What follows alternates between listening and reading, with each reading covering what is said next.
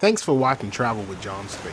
Here's my tour and review of a deluxe balcony cabin aboard the MSC Seashore.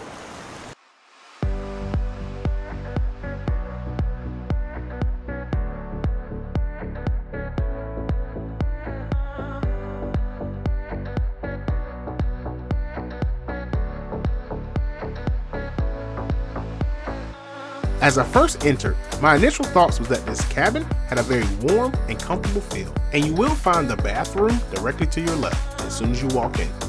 I thought that the bathroom in this cabin was pretty much a standard size from what you would come to expect from a cruise ship bathroom. The spacing in the shower, due to the shape, was a little bit tight, but overall, I found it to be comfortable and very functional. On the left side of the closet, you will find storage shelves along with the safe, and on the right side, ample hangers and plenty of space to hang your clothes. The bed in this cabin was really relaxing, and it provided for some great sleep during my sailing. I really enjoyed how MSC linked the beds together to where they were firmly attached and never separated. Directly across from the bed, you will find a full-length mirror to make sure you get all those angles.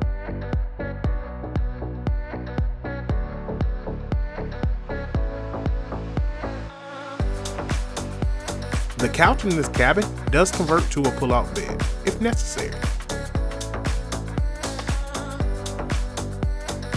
Directly above the right side of the desk, you will find an LCD TV.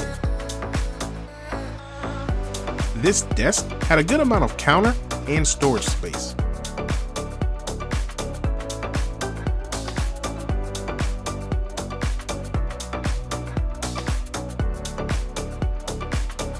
One of the coolest features in this cabin was the wireless charging pad, from embarkation to debarkation. I used this charging pad daily and it worked great and charged all of my devices. Now, let's check out the balcony.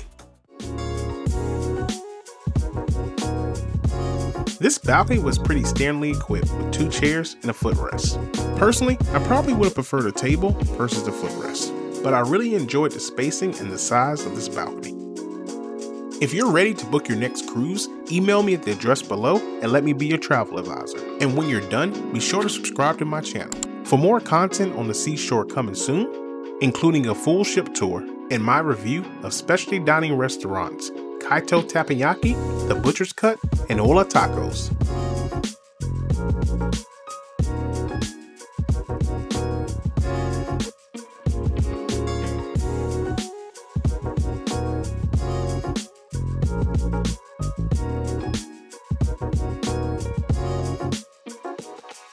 Thanks for watching.